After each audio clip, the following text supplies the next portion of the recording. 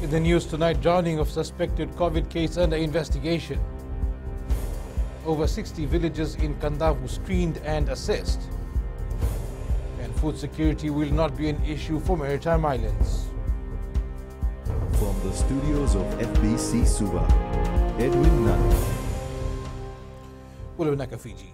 Villagers of Yangeta in Yasawa are on high alert after a man who drowned last week Thursday tested positive for COVID-19. The victim, a 50-year-old man from the village, was being taken to the Lotoka hospital following the incident for post-mortem and swabbing. Turangini Koro Apisai Rangele says the swab results of the deceased returned positive. Jose Nanunga reports. A sudden twist of a full-speed fiberglass boat forced the 50-year-old man to jump overboard, and efforts to resuscitate him proved futile. The incident has ignited a shocking revelation for the Yangeta villagers. We were really shocked when we received the news last week. He was well, but we heard that he was experiencing respiratory distress a few days before the incident. His body was transported back to the village last Saturday, and he was taken from the landing site straight to the burial ground without any protocols or ritual. Now this was done under the careful watch of the Fiji Police Force. Apisai Rangele says the risk of community transmission is there. However, they haven't imposed any strict lockdown measures in the village. At the moment, we haven't imposed any lockdown protocols. We are expecting a team of health officials to visit our village over the next few days, and we will take our cue from them. Permanent Secretary for Health, Dr. James Fong, says the death of the suspected case has alerted the Navula Health Center on the possible presence of COVID-19 in their medical area. We found one case in Yasawa, you got Naviti, you got Malolo. So of course we're expecting that there's a lot of movement within the Yasawa Islands amongst themselves. So we do expect that there will be positive cases. A team from the Ministry of Health is working with the Matanitikina and villages to assess and conduct contact tracing work in the village. Dr. Fong says no other case has been identified on the island to date. Jose Nanunga, FBC News. The districts of Yale, Nakasaleka and Yawe in Kandavu have been classified COVID-19 hotspots with over 200 positive cases from these areas in recent days. Health Ministry's Chief Surgeon and FEMAT Clinical Lead in Kandavu, Dr. Josese Turangava, says they've picked up over 300 cases so far and the numbers are expected to increase. Josiah Nanunga reports screening and assessments have been completed in 65 villages and 18 settlements to date. Over the past 2 weeks, a good number of villages in Kandavu have voluntarily imposed lockdown protocols, reducing the risk of intermixing between villages. This period has also strengthened community spirit. I think there's a lot of community support, there's a lot of friendship that is noted, and I think which is really nice because you can see how the people are taking it as their own initiative. The government doesn't have to feed the patients. Each of these is actually being looked after. The health officials are concerned with the district of Nakasaleka as people continue to be wandering around without a valid reason. Through each of the villages and each of the settlements and those, there are people who are still refusing that have locked us out, which probably is just about 5 to 10%, but we've been able to screen almost everybody in each of the villages and settlements. The Rokutui Kandavu is calling on Turangani Koros and community health workers to also assist social welfare recipients in their respective villages collect their vouchers or monthly allowance. This includes their vouchers, ID, vaccination card and the authorization third-party letter.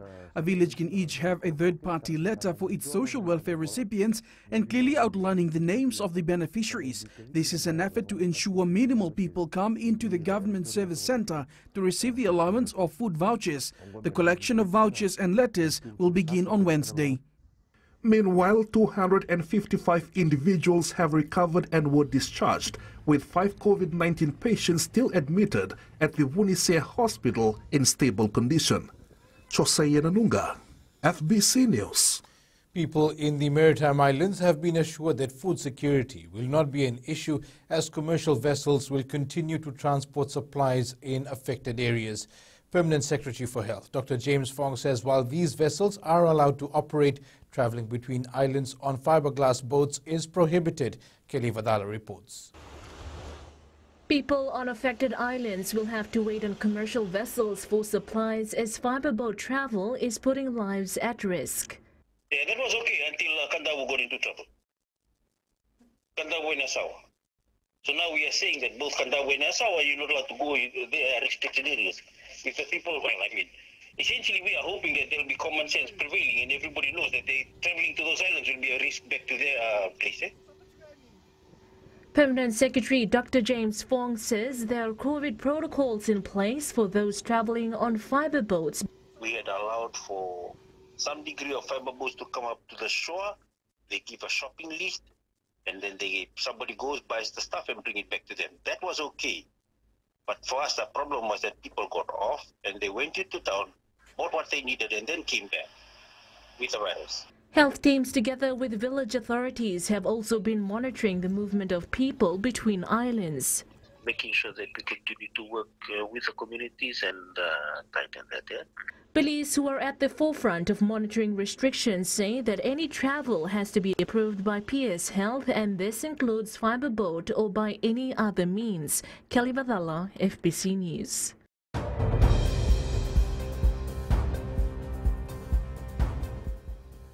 And to tonight's COVID-19 update, Fiji recorded 128 new COVID-19 infections for the period ending 8 a.m. yesterday. 78 cases are from the West, 45 from the Central Division and 5 from the Eastern Division. There are 12 new COVID-19 deaths to report in the last 24-hour period. Fiji has recorded 47,923 cases since April this year. There are now 14,404 active cases with 32,728 recoveries. The COVID-19 death toll stands at 520. The vaccination campaign also continues. In the latest update, 566,285 people, or 96.5% of the population, have received their first dose of the AstraZeneca vaccine. 300,039 people, or 51.1%, have received the second dose. The 5 most vaccinated areas are still Mba, Rewa, Namlonga and Naitasiri, which have achieved 100% first jabs administered.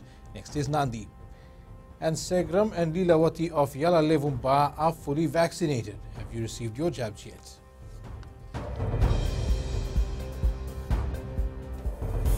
Upper Head Minister commends overseas health experts. And Fiji's constitution a progressive one.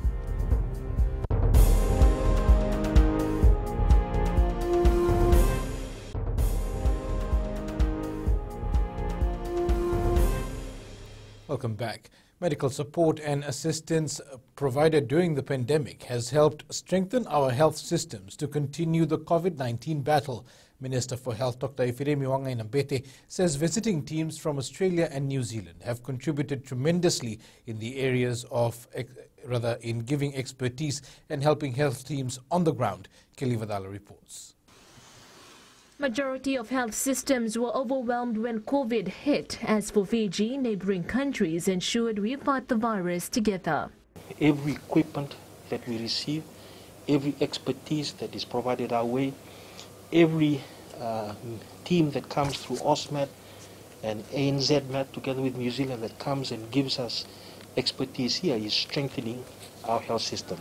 Dr. Ifiremi Wangainambete says with our vaccination rate on track, the health system will definitely come back stronger. We sincerely hope that with this support, that our health system, as we move into the lessening COVID, will become even stronger than we were before COVID. Australian High Commissioner John Feeks says Fiji's handling of COVID-19 has been recognised. So it's a testament not only to your leadership and Dr. Fong's, but also the tireless work of your ministry, employees and colleagues, and all of the supporting actors. As of 4th September, 96.5% of adults have received their first dose of the vaccine and 51.1% are fully vaccinated. Kelly Vadala, FBC News. President Major General Chochi Konrote, while announcing the winners of this year's Our Constitution Challenge, emphasized the importance of the Fijian Constitution. The president says the constitution is one of the most progressive in the world as it enshrines a vast array of socio-economic rights. He says like most other constitutions, it also enshrines political and civil rights such as the right to vote and freedom of speech. With our economy battered by the global pandemic, my government's commitment to uphold that sacred right has been tested by a time of serious need across Fiji. And we are meeting that challenge with historic levels of support to the Fijian people. And the winners of the 4 video and essay competitions will receive $500 each. A youth group from Nakasi Nosuri was out on the streets of Suva today, providing food for the homeless in the hopes of making their Constitution Day a memorable one. The food distribution today was part of the group's continuous initiative to ensure that street dwellers are looked after during these tough times. Jeshulal reports.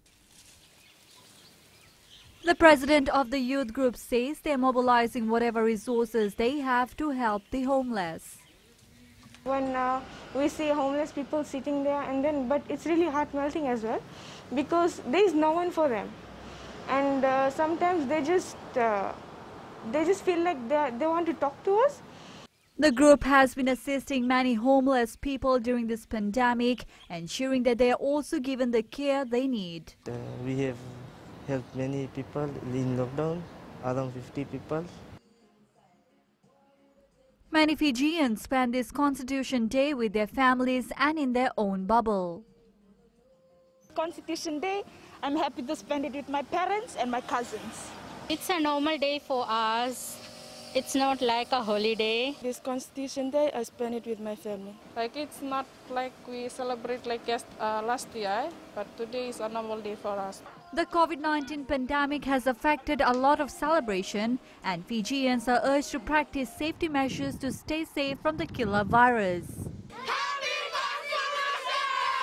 Jeshulal, FBC News. The Fiji Police Force issued 263 public health infringement notices between September 4th and the 6th. Commissioner of Police Brigadier General Sitiveni Gilio says of the total fines, 131 were for failure to wear proper face covering or face masks, 62 were issued for social gatherings and 58 for breaches of curfew.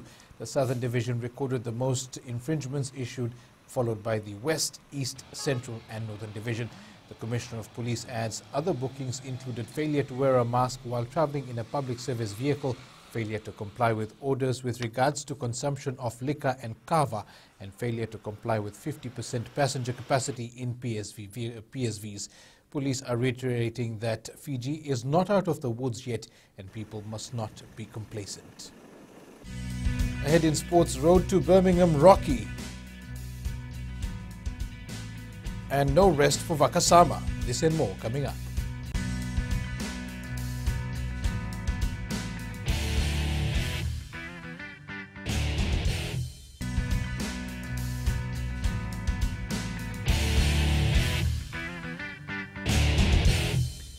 Leading sports tonight, preparations for the upcoming Commonwealth Games is a major challenge for all participating sports, with COVID protocols restricting athletes from training in their respective facilities. It's even more daunting for a number of team sports that will have to go through a qualifying stage to book a spot at the Games. Tailei Matairakula reports. The road to Birmingham is a lot tougher compared to the preparation done in 2018 for the Gold Coast Games. Difficulties we all will have in terms of preparation, you know, the difficulty in access to venues, the difficulty in being able to travel for international competition, as well as training camps. A training bubble is in the cards, but it poses its own challenges. But how do we get, say, athletics who need access to the tracks into one training bubble? They all live in different areas. They all probably either students or employees. So how do you get them all to come into one training camp? Beach volleyball is amongst the number of sports that will need to qualify, but the Federation is still doing its homework. Trying to put things together. Once the main frame structure of Fiji volleyball is in place, then the beach ball will have a separate structure altogether under the Fiji Beach Volleyball Commission. A total of 15 sports are set to compete for the Commonwealth Games, with the national men's sevens team already booking its place. Talima Terkula, FBC Sports. Bowls Fiji hopes to get a few warm-up matches before the Commonwealth Games in July next year. Plans were disrupted due to the pandemic, but hopes are still high for a few regional meets early next year. Talima Terkula again. Warm-up matches with regional rivals were in the cards, but things are uncertain. A couple of months ago, correspondents from Australia, New Zealand and Norfolk Island federations wanting to come here on the way through to Birmingham in, I think it's March next year, to play in the Commonwealth Games. And they wanted to have a competition with Fiji bowlers. If the plan does not happen as scheduled, Bowls Fiji will improvise. I would still like for that to happen, and I think we probably could do it as Fiji. Whether Australia and New Zealand, and perhaps even indeed Norfolk Island, are able to come next March, I'm uncertain. Affiliate clubs are working on getting things normalized. We will just have to go with what the government said about vaccination. So if you don't get 2 jabs, then you won't be allowed at the club. The message is clear to everyone. Bowls Fiji is hoping to send a team of lawn bowlers for the qualifying tournament to the Commonwealth Games. Talima Terkula, FBC Sports. Olympian Taichi Vakasama is not taking any breaks as he prepares for various upcoming international competitions. The youngster is pushing on with training for the World Swimming Championship later this year and the Commonwealth Games next year. Vakasama says he is finding ways to keep fit while waiting for approval to be given for returning to the pool. So far, I'm not able to swim in a swimming pool due to this COVID outbreak. So I'm looking forward to get an approval later.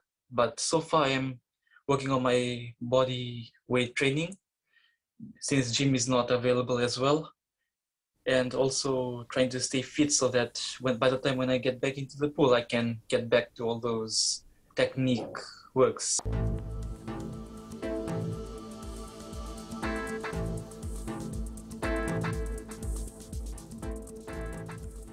A weak trough of low pressure lies slow moving over the eastern parts of the group. Another weak trough of low pressure with cloud and showers expected to gradually drift southeastwards and affect the country by later tomorrow. Looking at the west, mainly fine apart from some cloudy conditions. Eastwards from Pacific Harbour to Suva, cloudy periods with afternoon showers. In the north, fine apart from afternoon showers. At sea, northerly winds 10 to 15 knots, gusting to 20 knots over areas of heavy rain and thunderstorms, moderate to rough seas. Turning to the tides, the next low tide is at 11:17 tonight, with high tide at 5:40 a.m. Tomorrow sunrise is at 6:10. For tomorrow, cloudy periods with some showers can be expected. And the outlook for Thursday, cloudy periods with some showers and isolated afternoon or evening thunderstorms over the eastern parts and the interior of the larger islands. And recapping our main stories, drowning of suspected COVID-19 case under investigation. More than 60 villages in Kandavu screened and assessed. And island hopping on fiberglass boats restricted. For these stories and others, tune in to our sister radio station Gold FM to our poll question. This week we are asking, will you get your child vaccinated when vaccines become available for those between the ages of 12 to 17? Visit our FBC News website to answer. And remember, send us newsworthy pictures and videos. Email fbcnews@fbc.com.fj or share it with us via social media. You can also download our FBC app to keep updated with the very latest in news and sports and listen to our 6 radio stations live. That's your news this evening. I'll see you again tomorrow. Until then, stay safe. Modemanda.